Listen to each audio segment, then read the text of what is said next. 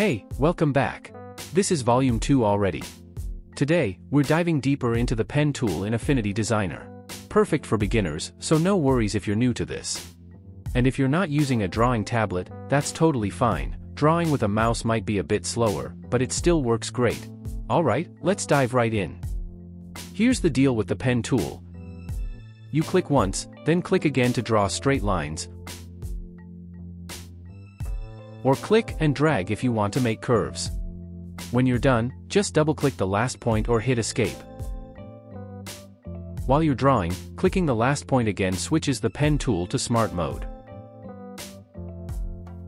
But if you want to keep going, select the last point, then continue drawing.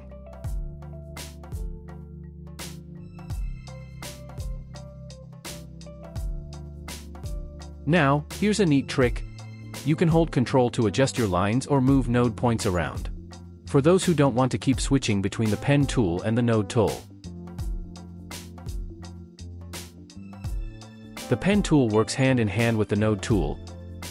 Like holding Alt makes your line straight.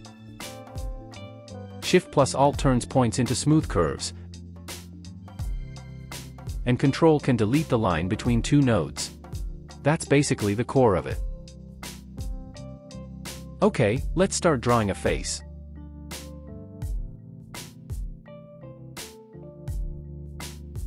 Grab the circle tool, convert it to curves, then hold Alt while clicking to turn the curves into straight lines. Use the node tool, click on the line, and drag it to curve it nicely, or hold Ctrl while dragging for smoother control. Use the pen tool to draw the eyebrows, eyes, and mouth.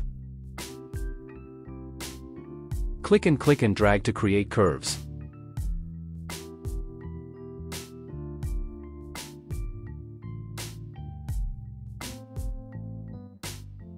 Want to duplicate? Just hold Ctrl and drag, or press Ctrl J, then move it to the other side. Up top, the context toolbar changes depending on what tool you're using, so definitely play around with those options, they're super helpful. Quick tip, when you're using the Move tool, double-click an object and it switches to the node tool automatically. You can also double-click to dive into groups and select objects without ungrouping.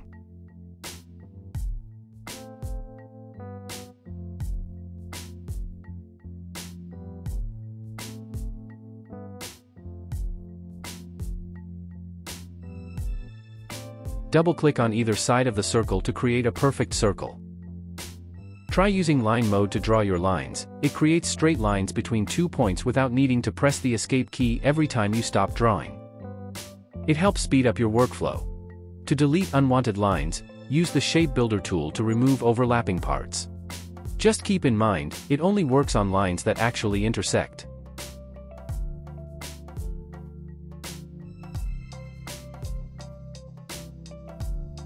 One important thing with vectors is to always start your new lines by snapping the first node to an existing path. Snapping is everything in vector work. Lines and nodes need to actually snap, not just touch. It's important for coloring. I'll explain why later. It's honestly not that hard. There might be a few extra steps to watch out for, but there are also super simple ways to fix them too.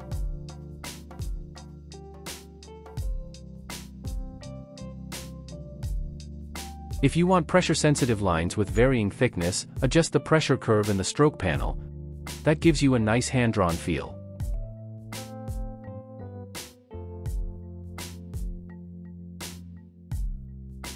Drawing line art in vector using the pen tool might seem a bit tricky at first, but once you get the hang of it, it's really not that hard.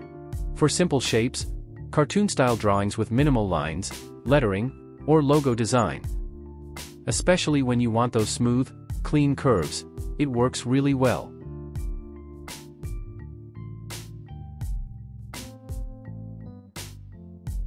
Even if you don't have a drawing tablet, you can still use the pencil tool too. Just turn up the stabilizer setting and take your time. With a little bit of extra control, you'll get the result you want.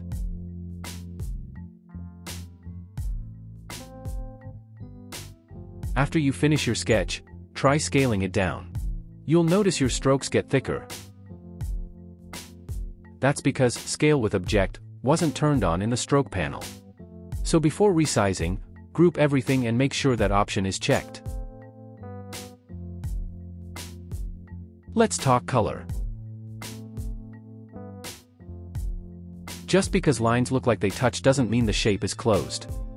If there are gaps, the Vector Flood Fill tool won't work properly. So, either click directly on the stroke to fill color, only when the start and end points are close to each other. Or move the node to snap perfectly to another line. When it snaps, you'll see a yellow guide pop up. That means it's locked in place. This function still needs further improvement to make it easier to create closed shapes later on.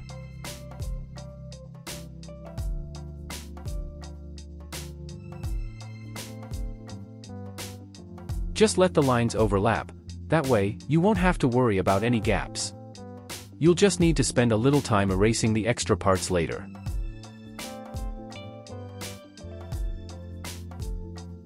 While working, we don't worry too much about this. We just focus on finishing the drawing and making sure all the lines touch. So, use Expand Stroke from the Layer menu to turn everything into object shapes, then fill in the color. It's way faster that way. Just keep in mind, your strokes need to be solid basic strokes, no fancy styles. And if you don't plan to change your line styles later, this method's perfect. After that, just keep filling with the Vector Flood Fill tool until everything's colored.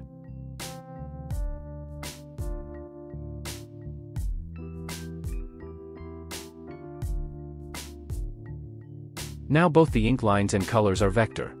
Before you hand in your work, don't forget to expand all stroke lines into object shapes.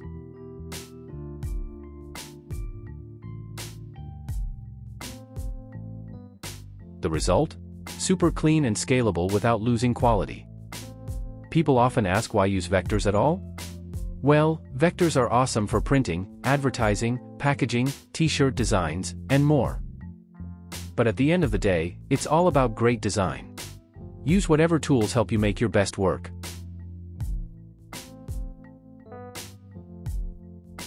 That's it for today's video.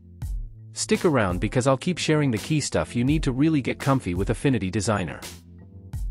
I might not go super deep into every tiny detail, but I promise this gives you a solid foundation to work from. Thanks so much for watching and see you next time.